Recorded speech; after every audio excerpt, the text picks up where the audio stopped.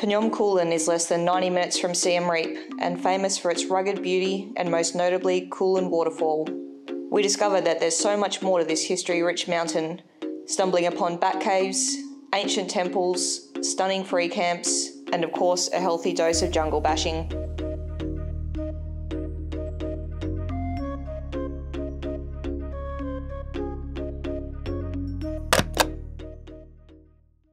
Well, g'day and welcome to another episode of Adventure Unlimited. Today we are heading out of Siem Reap and towards Phnom Kulen. A few things to note about this area. So Siem Reap is the main tourist area in Cambodia, so things are a little bit more expensive out of here. Where we're going today is at $20 US per person to enter the national park, and we're going to spend a couple of nights up there to make it worth our while. Up until noon, the road goes up the mountain, and then after noon you can come back down. So if you are heading up, make sure that you head up in the morning.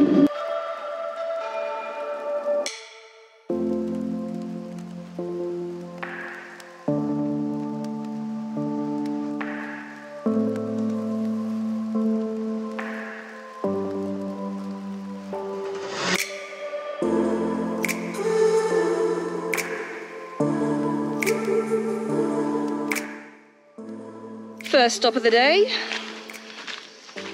amazing cliff lookout. Amazing little drive up already, so. Yeah, it's wicked.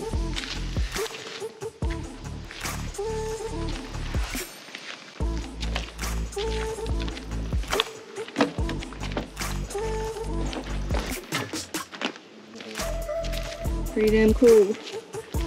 Oh yeah.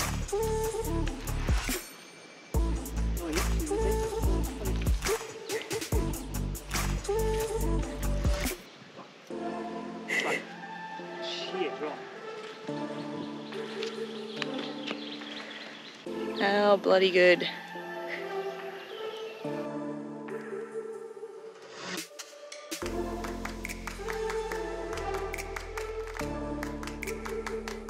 Second stop of the day. We're at Kulen Waterfall, which is the main tourist attraction up here. There's two waterfalls, there's a small one and there's a bit of a walk to the bigger one, so. See how we go. Paul's not feeling 100%, so. It's all right. Should be right. Not that far of a walk for either.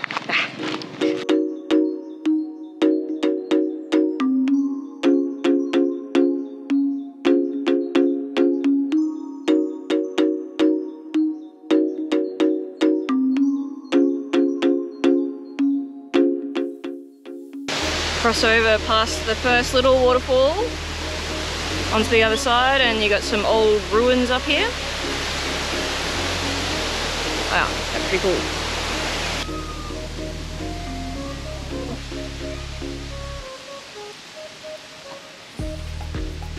Really cool. Yeah, how old these are. Crazy. 11th century. A bit before my time. Just a little bit, not too much. We're getting on a bit.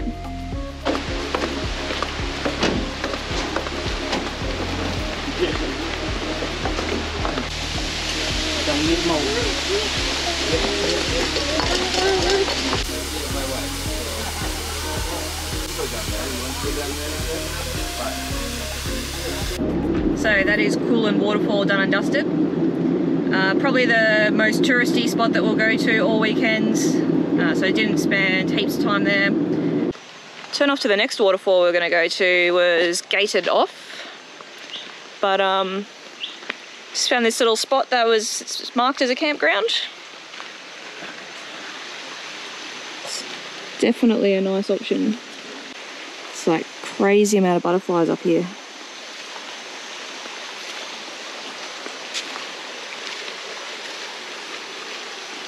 Pretty cool. Only like not even 5 minutes up the road from Kulen Waterfall. It's like another little creek and rapid section with no one here.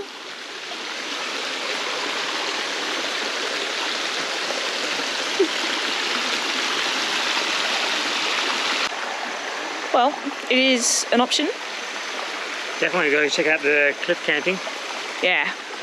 Only downside of the cliff camp, so far as I can see, Oh, no, actually that's not true. The one I'm looking at does have a watercourse running through it as well. So like near the edge of the cliff and with a waterfall. So that'd be nice. Still got plenty of time. It's only 20 past 1, so plenty of time to explore around more. Yeah.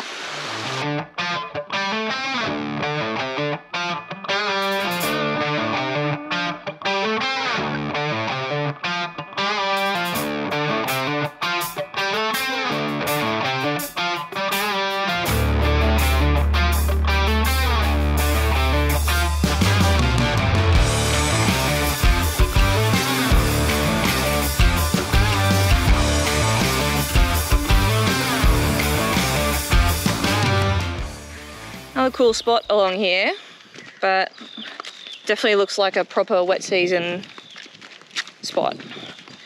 So I think we're pretty much in the riverbed at the moment. Yeah, we just crossed over it. I think it's going to get our desired cliff edge camp. Dropping away and all bushy. Cliff edge plus water. Might have to settle for just water. Or cliff edge. Or cliff edge. The spot where we are, it's on Google Maps, but like the same spot is in 3 different positions, so we weren't really sure where the falls were, and it turns out the falls are nowhere because it's the end of the dry season. No water or no view. We've still got the back cave that we can go and check out while we're on this part of the mountain.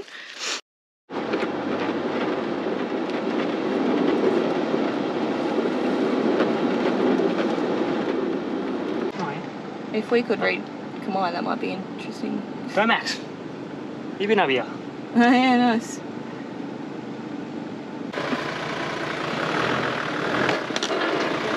You got heaps of rats.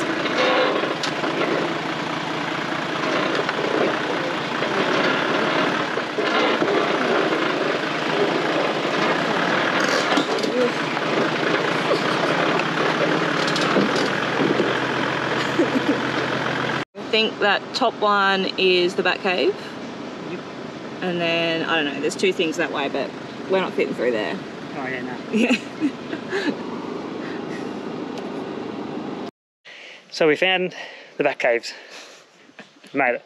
It's good. Yeah. It's very cool. As we rock in, walking up the steps coming in here, it's pretty picturesque. Got a torch, good old Milwaukee. And we'll go check out what we see.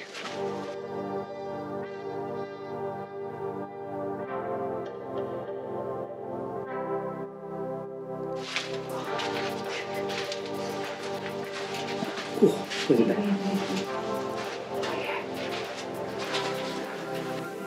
There's going to be more up here. Alright. See how many times I shit myself. This is going to be a little pinch here, the bats will fly through at head height. Oh, there's a whole thing in here. There's tunnels.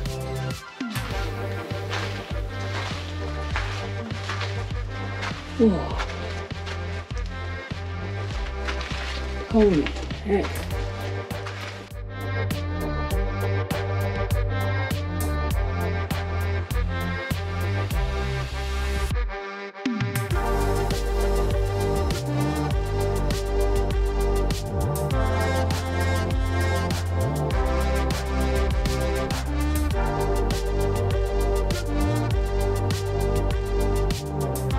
That was absolutely wicked. Yeah, just coming into that thing and having all that, built all that stuff in there. Yeah, all the statues and the offerings. Yeah. And hundreds of bats. And some of them you could get pretty close to. They come out of nowhere, you don't know where they're coming from, so that's the scary part. It was awesome. Worth the goat track in. Same track back out, and then I think we're going to go to the spot that we went to straight after Kulen Waterfall. So that spot that we first went to this afternoon after the waterfall has got a few people there. I think they're camping, but they're just chilling out in the hammocks, and we'll leave them be. But just a little bit further west of that spot there was a track. Again, nothing on the map. So this last little bit of the track's a bit overgrown, so Paul's testing out his new machete to clear it a little bit, just some of the higher branches. And the weather is coming in like real fast. Last little bit. And yeah, we just walked it. There's a really, really nice flat clearing right next to the river. There's actually a little bridge going to the other side of the river.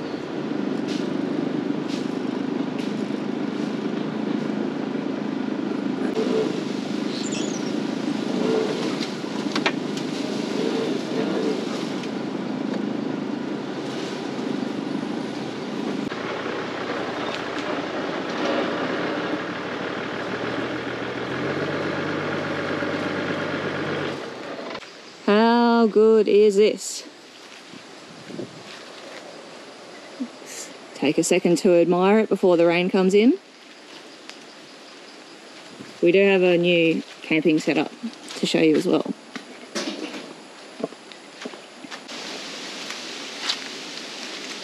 Flowing creek.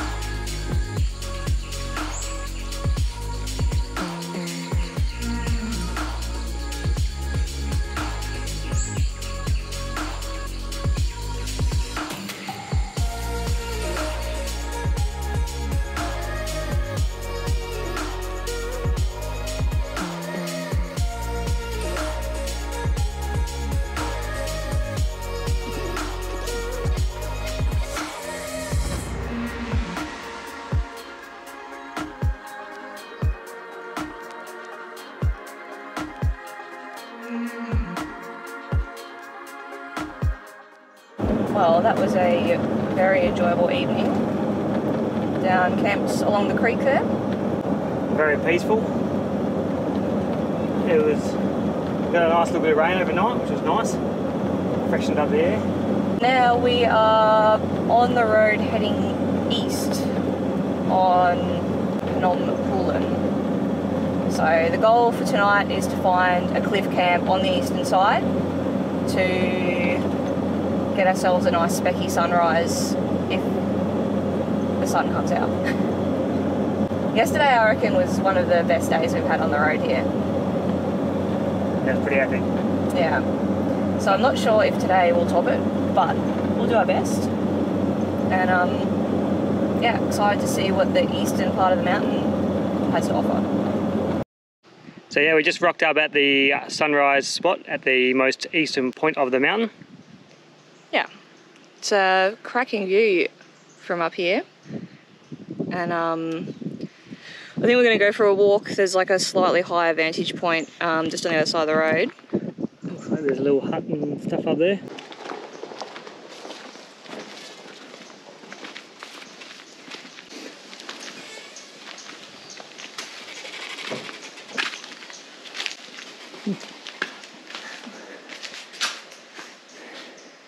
Crazy what they've built into the side of this like rock face.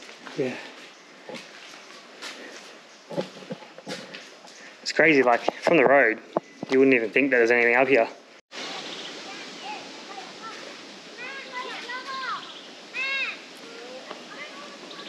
So we're heading backtrack a little bit to, there's a track that's on Gaia Maps, which is an unmaintained track, so which goes down to the cliff edge. So we'll go check that out. Well, this is looking more promising. It's going in the right direction to start with. Right direction.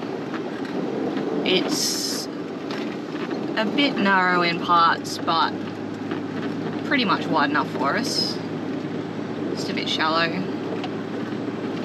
But do see on Google there's an ancient kiln up here. Might be interesting to stop and have a look at. Not too far up. So found the entrance to the kilns. So yeah, what's that? Oh no, well there's a cave, followed up, there's a temple, and then kilns are here, so. I feel like we're on the right track now. We've got signs. Yeah, that's always a good sign, excuse the pun. This looks like the spot, as you can see by the writing. It says stuff. This is, yeah, it's the kiln, eh? Don't know if it is, but I don't either. I just saw a little hut in the bush, so look at this epic tree. Good shrine. Oh, that's the kiln stuff. Tree. It's awesome. Is that it under it, do you reckon? Oh. So you got like, you can see like, I think it's just old pottery. Looks like it's embedded into the rock. Yeah. There's tracks around, just keep walking around. There's, wait. Yeah. Wait. Oh! Yeah, we're not going any further. Oh man, the ground, you look down, keep going, there's still ants here. Yeah, I'm sorry, I got something on my collar. Oh yeah, sorry. So yeah, typical pole styles, we go see something, and I'm like, oh, what's down this track? So we keep going. And then, all of a sudden, the ground turns to ants. You look down, there's thousands of them. And they're black and they're bitey. Oh, so, that was the panic. We just went piss bolting. Yeah, no more going down that track. Yeah, well done. Swim time. So one of the joys of going on a little off the beaten path, off the beaten tourist path trail is none of the signs are in English, and we can't read Khmer. It's a very difficult language to read, so we just gotta wing it at some stages.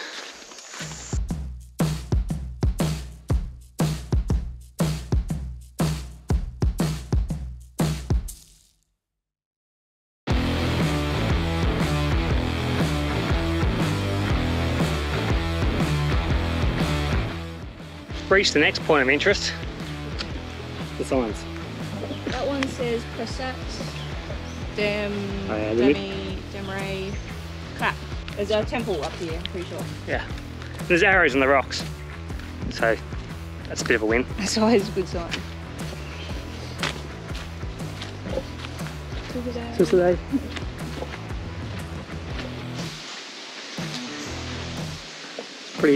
Pretty ancient.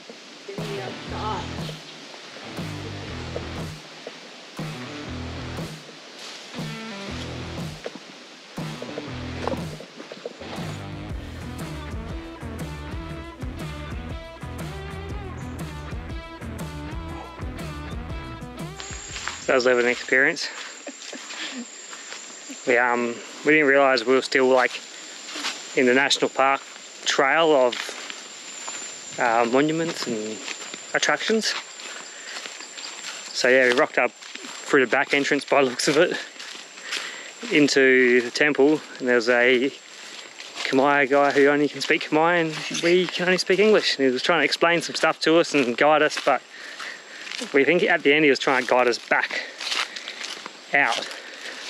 To be clear, we do speak a bit of Khmer, just not tour guide explaining ancient temples level.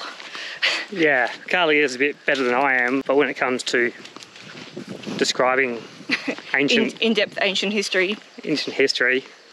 Haven't got to that module yet. No. Well, Paul has well and truly gotten over his apprehension for doing sketchy shit over here. Oh, this is turning into an absolute mission. It'll all be worth it if we can get to a cliff, but honestly I have low confidence. We're in a proper scooter track territory now. But Paul seems very committed, which I admire. Well, it's too hard to go backwards. There were some spots to turn around, but he's committed. Oh shit. Holy crap.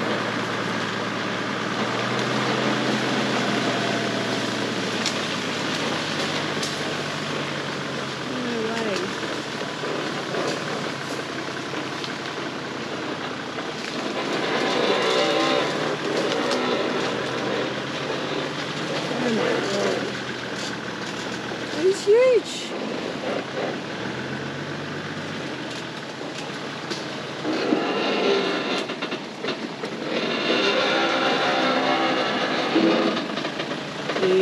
The GoPro is not going to do that justice. That temple is enormous.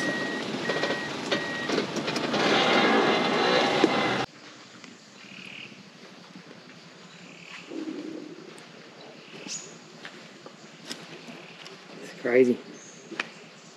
Clear as mud. Do not know how old this is, but it's ancient. Most of the temples around here are 11th century.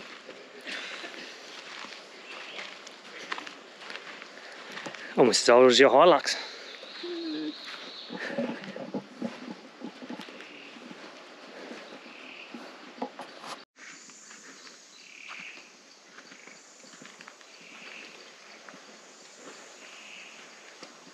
So we have a lane to it. Pretty impressive, but. Hell.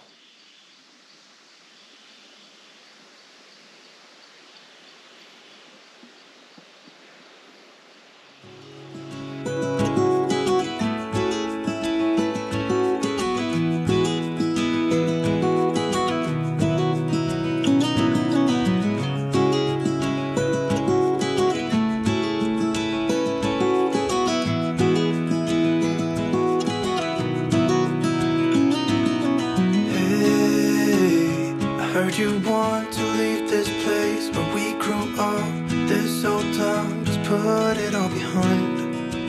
Remember you and I would always find somewhere to hide when we were kids, so we could see and hear the water run. The river's gonna cry when you're gone.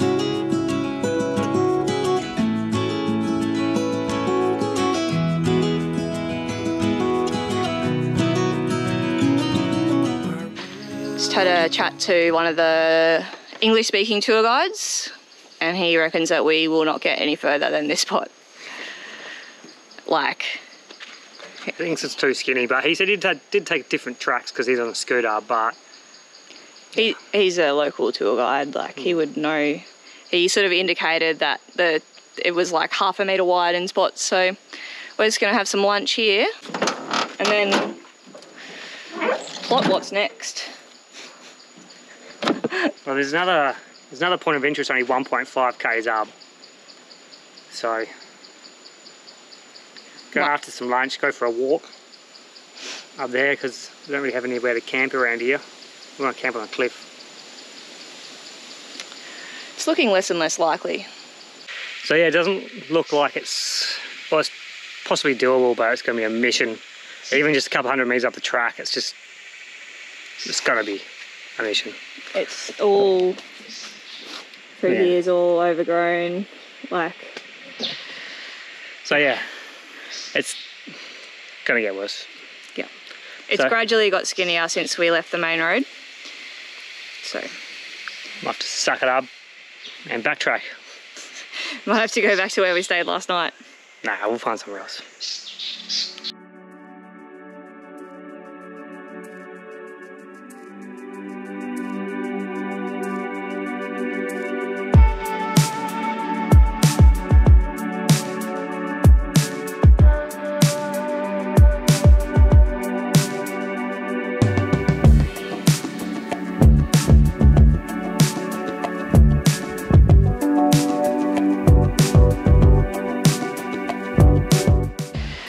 Well, it has been a few hours since we checked in last. So we ended up coming back onto the main road into town. Can't remember the name. I'll put it in the description. And we have pulled up at a little like homestay camp style place called ODA Camp. And it's pretty nice. Impeccable timing, just as it starts to rain, but I thought I'd try and get in before the sun went completely down. We've set up the swag on this little bench here, and there's a little creek down here. Hopefully you can hear me over the rain.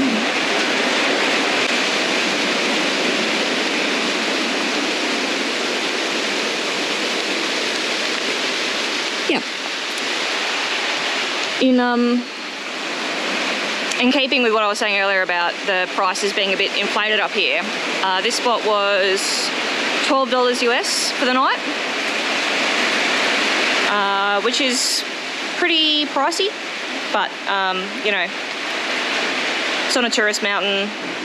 But I mean, if you come here with kids, there's a full playground, which Paul's been using. But yeah, anyway. Is that a dog? It's the dog. Oh yeah, we got a resident dog, which is cool. You're back. You just ran off down the street, bro.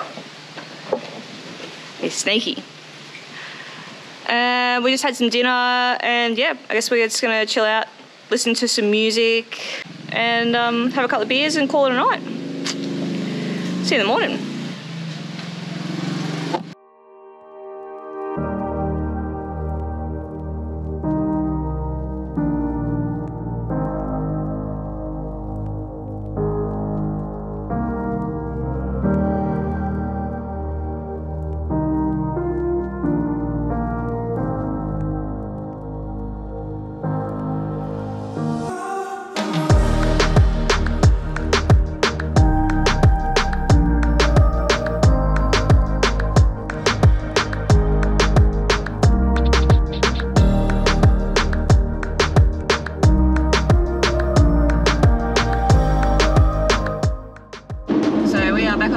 After our night at ODA campgrounds.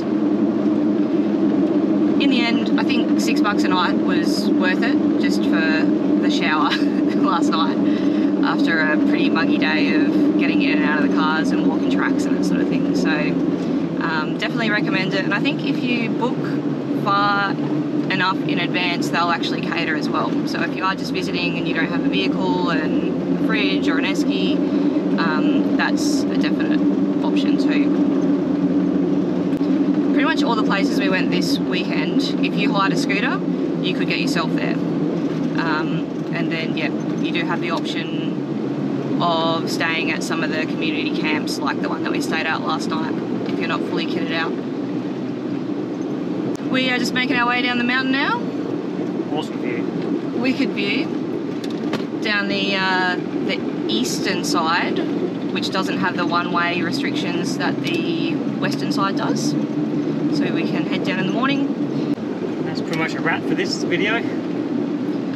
Just trekking it back to Phnom Penh. Hopefully you guys enjoyed. Maybe it's given you some ideas of things to see and do at Phnom Kulen for yourself if you're a local or if you're visiting Cambodia. We'll catch you in the next one.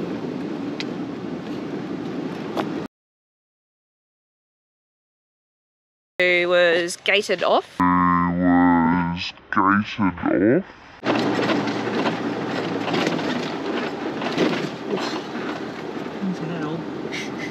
Just arrived at the edge of the mountain, sunrise spot. Yeah. Sunrise, yeah. Looking west, east. We just rocked up at the sunrise spot on the edge of the mountain. Looking east. What?